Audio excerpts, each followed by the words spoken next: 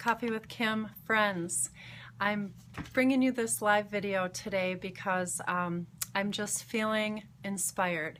This morning was our live Coffee with Kim event, and we talked about living your best life.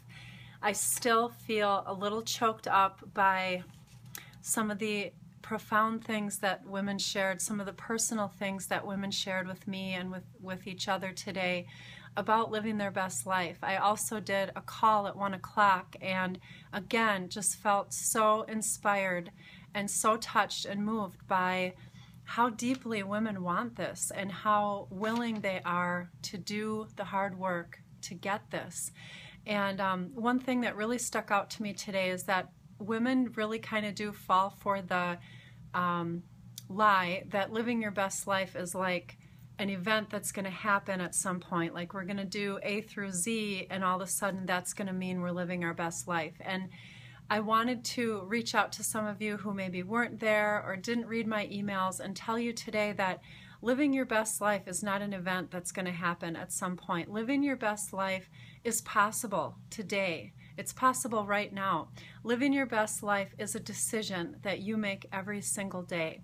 And you can do that right now, wherever you are, by committing to becoming the best you, the you that God created you to be, by committing to that journey, by learning, by choosing love in your life, by choosing to use your gifts and your talents for good, by pursuing your purpose and passion, you're living your best life. And I want you to know that you can do all those things today. And if today it's a terrible, horrible day and everything is going wrong, then maybe for you today living your best life is getting through all that with grace and getting through all that with a little faith and without quitting or giving up or, cursing the world. So I want you to know today you can live your best life. It's not about arriving and doing one big, huge thing that you're not ready to do yet. It's about taking one small step toward becoming who God made you to be. And as we were talking today about being created for greatness, I was telling the ladies what they were created for and all the good things that God created them for. But I made this little list this morning that I want to read to you about this topic and about what we were created for.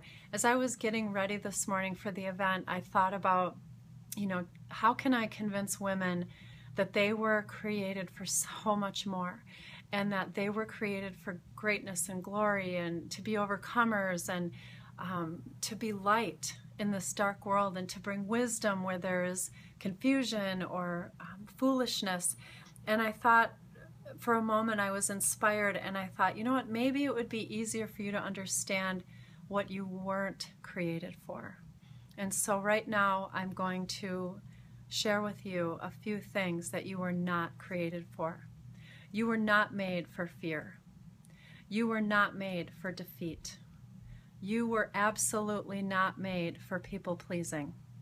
I want you to understand right now, you were not made to please people. You were made to love them. But sometimes people aren't going to like how your love looks. They're not going to like it when your love says no, because saying yes would not be in their best interest. That's what love is.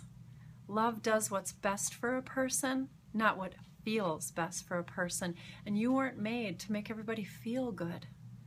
You were made to please God, and when pleasing Him upsets people, you're doing something for His glory and for their good and for your own good. You were not made for people pleasing.